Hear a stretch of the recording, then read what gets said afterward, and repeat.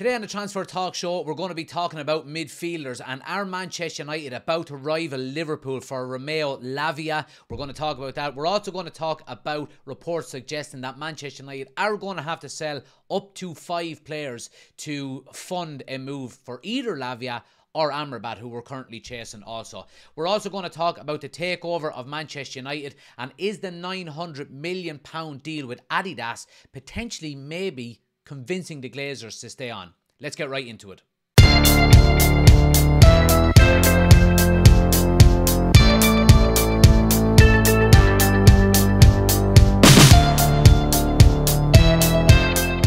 So let's start with the midfield, and of course Manchester United are potentially looking at getting another midfielder in before the end of the transfer window. We've seen Mason Mount come in the door already, but we're looking at maybe potentially getting in a more defensive style player. Now of course we have been linked with a number of different players in that position, Amrabat being the main one. But reports over the last couple of days have been suggesting that Manchester United are ready to rival Liverpool to sign Romeo Lavia of Southampton. He is a 19-year-old. He is hot property at the moment.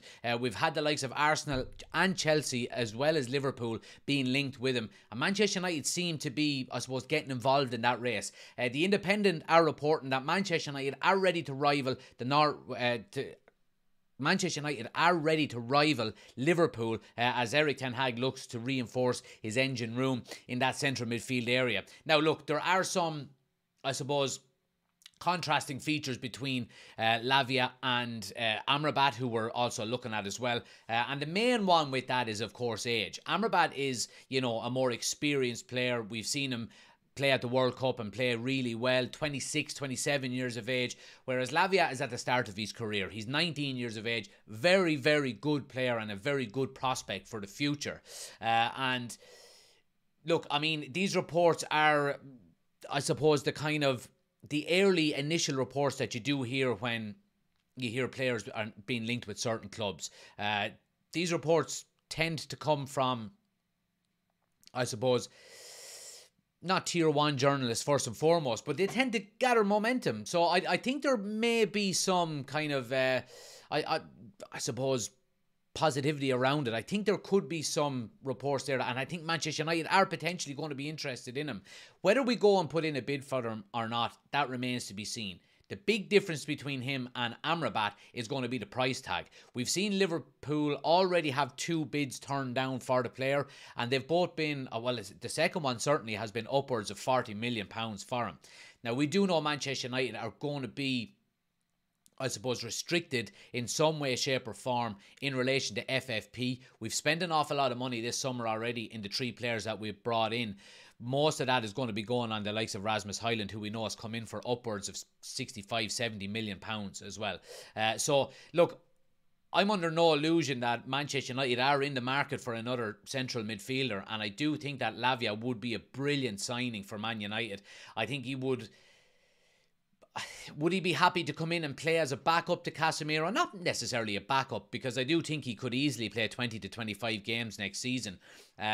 But I think he would learn an awful lot coming in as an understudy to the likes of Casemiro. They're very similar players playing in the same position, and I think it would really be a good long-term replacement for Casemiro. Now look, I mean, we can talk about Amrabat as well, because we do know that Manchester United, and Amrabat is probably going to be the number 1 target in terms of that midfield, given that we could probably get him for around 25 million.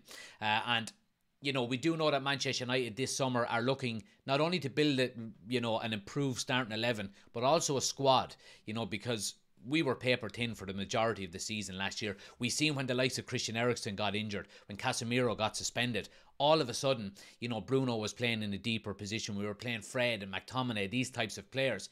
So building a squad, especially in around central midfield, I think is going to be vitally important this summer. So I do think we will get another centre midfielder. Reports have also suggested that Manchester United are going to have to sell up to 5 players to fund a second centre midfield purchase this season. And I do think that could be the case, because I think this report, now this is coming, you know, from the Mirror, so again, take it with a pinch of salt, but Manchester United selling 5 players, I think that would be very viable if we are going to be going and getting out and going for the likes of a Lavia, you know. Now, again, I go back and I've said this multiple times that we do have the January transfer window as well, that we can sell players before financial fair play kicks in March. You know what I mean? Because I think that's the end of the financial fair play calendar year. So, look, I think we are going to have to see some outgoings. Not necessarily this summer. I do think we're going to have to get one or two off the books, because I think if we are going to be selling 4 or 5 players in the central midfield area, Donny van de Beek, Scott McTominay, Fred, these types of players, I think if we can get them off the books this summer, brilliant. It'll take the pressure off financial fair play and having to get players off the books then in January. But if we are going to be going for a Lavia over an Amrabat, we are going to have to maybe sell more players. So, look, I would be happy with either. I really would. It's not like Amrabat is a 31 or 32-year-old central midfielder who's, you know, maybe past his prime. I think both players would be very beneficial to Manchester United. Again, Lavia does have youth on his side, but again, Amrabat has experience. So there's arguments for both. I would be happy with either, I have to say. But look, let's move it on, guys, and let's talk about the takeover. Obviously, we've heard some contrasting reports over the last few days that Manchester United's sale is potentially on pause by the Glazers. Then we heard yesterday from Mike Keegan that it isn't on pause and that there's still discussions going on, and, you know, the process is still underway.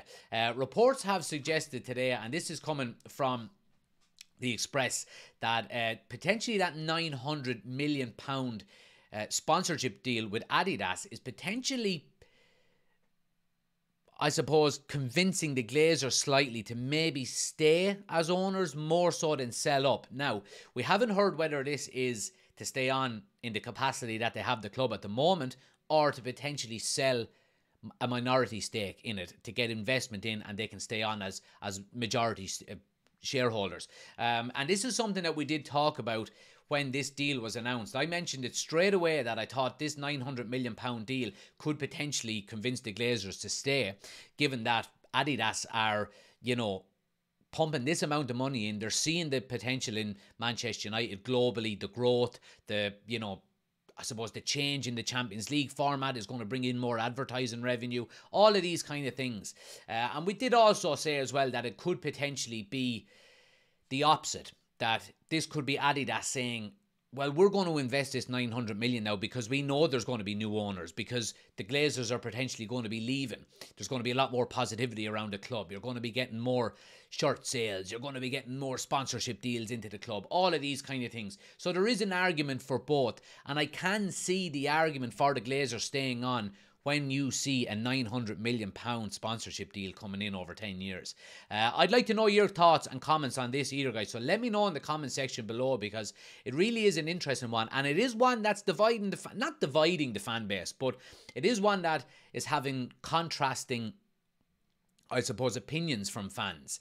Because, look, we're all on the same team at the end of the day. But some fans are thinking this is, you know, a big indicator that the Glazers are going to stay, but some other fans are saying it's a big indicator that, you know, they're potentially going to go because Adidas wouldn't invest this amount of money if the Glazers were to stay. So it's a tough one to kind of make your mind up on, and I really haven't got my mind made up on it. I really haven't, because we've seen reports saying that they're going to stay. We've seen reports saying that no, the sale is still on, you know, and I think if the process was on pause, this is the one positive I will give in relation to Glazers out, is that I think if the process was on pause and they had maybe communicated to any potential buyers that no, we're not making up our mind now, we're pausing the sale process, I think that would probably put the you know, the non-disclosure agreement, you know, I think that would maybe make that null and void, and that we would probably have heard from Qatar or Jim Radcliffe if that was the case. So I think maybe it is still ongoing in the background.